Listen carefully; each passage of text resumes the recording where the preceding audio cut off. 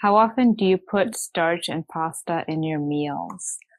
I don't eat pasta, so I just don't even like it. So I don't, so zero for that for me. Starches, it's something I've experimented with. And, the only forms of starch that I actually like are like banana and potato.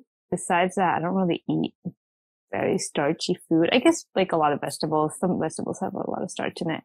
But I'm actually currently experimenting with going no starch or very little starch. And I kind of feel a little bit better, from like a less fiber point of view. So I think like for me, it fluctuates. For pasta, nothing. Starch, even if I have it, I'll have like maybe 1 to 2 servings in a day. And I don't have starch in every meal because that would just bloat me up too much. Like starch, yeah, starch makes you full. So I don't like that feeling that much.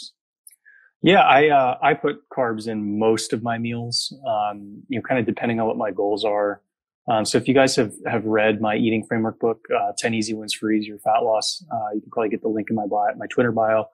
Traditionally, for the last several years, I would only eat carbs and starch, and I'll use them interchangeably at the level that I craved. And so basically, the goal was to eat as few as possible without like feeling like I was depriving myself.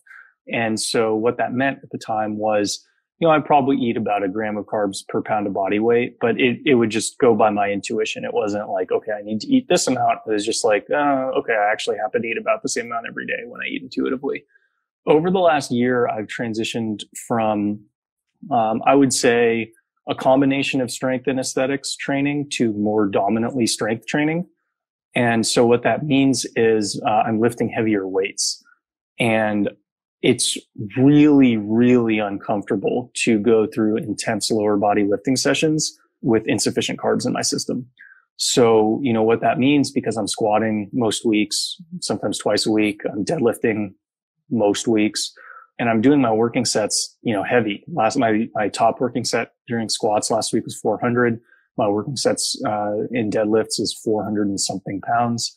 And so if I don't have starch in almost all my meals, I'm also putting myself at injury risk because I'm not going to have the energy to execute those lifts that require technical proficiency.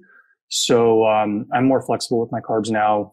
My body fat's gone up over the last year, but it's not high. I mean, it may have gone up 1% in the last 12 months or so, which is probably okay, particularly with coronavirus and what we didn't know about the effects of it. I probably didn't want to be as lean as I was last year at the onset of a unquantifiable pandemic.